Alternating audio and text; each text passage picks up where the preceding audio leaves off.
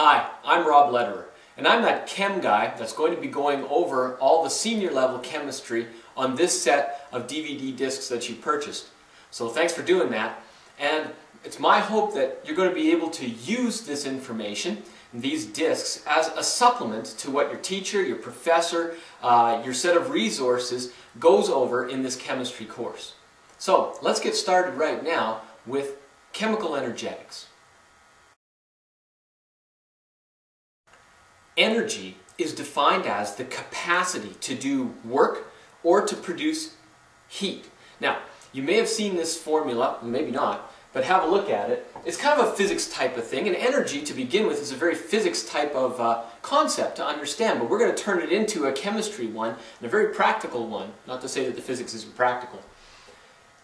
Total amount of energy in a system equals the amount of heat that can be produced or absorbed by that system, and the amount of work that can be performed by that system. So, you take a pen and you drop it on the floor. Okay, so you heard the sound, so there was energy that was imparted from the pen, and by the way, the amount of energy that the pen possessed is the mass of the pen times the acceleration due to gravity times the height of the pen. The higher I drop it then, the more energy I'm going to impart into the floor. Do you remember that formula from physics back in grade 10 or grade 9 even?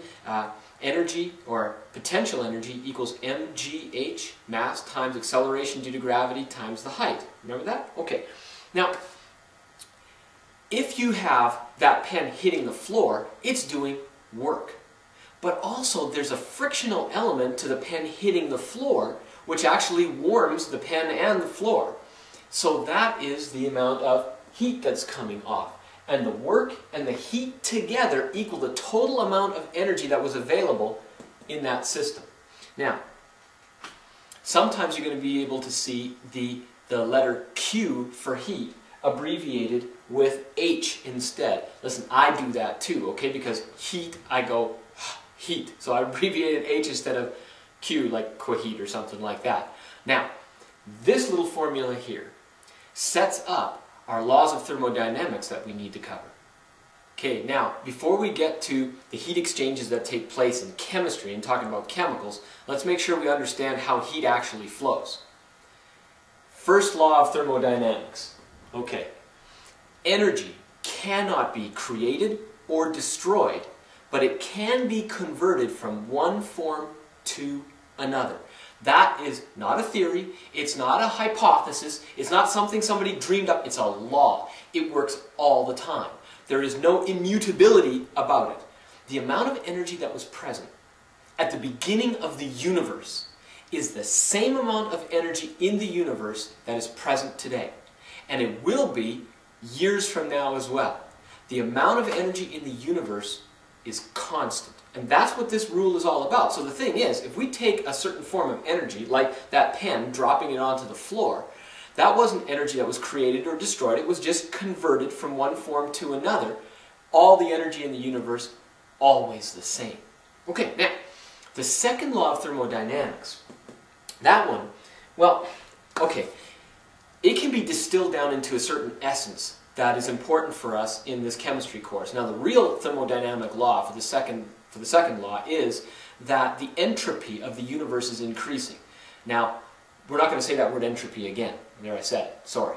But we're not going to deal with entropy in this part of the course. If you're taking advanced chemistry, on the advanced disc that I've got, we get into thermodynamics to a great extent, and we talk about entropy. But right now, and by the way, that deals with how the universe is actually undergoing constant chaos.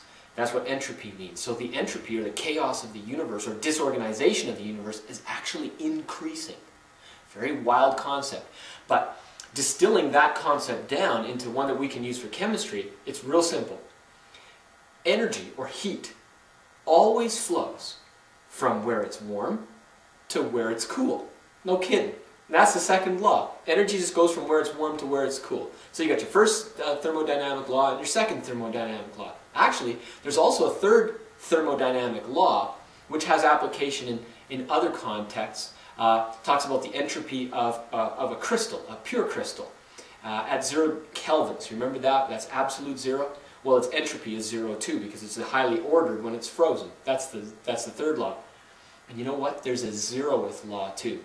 It's real. I don't understand why they actually had to put in a 0th law, but it was sort of like an afterthought. And somebody said, you know what? If the temperature of area 1 is equal to area 2, and area 2's temperature equals area 3, then area 1's temperature equals area 3. No kidding.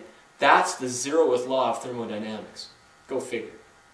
Anyway, hey, let's take some energy conversions, very popular series of energy conversions right now, and describe it in terms of the ultimate source of energy, for us anyway, which is the sun.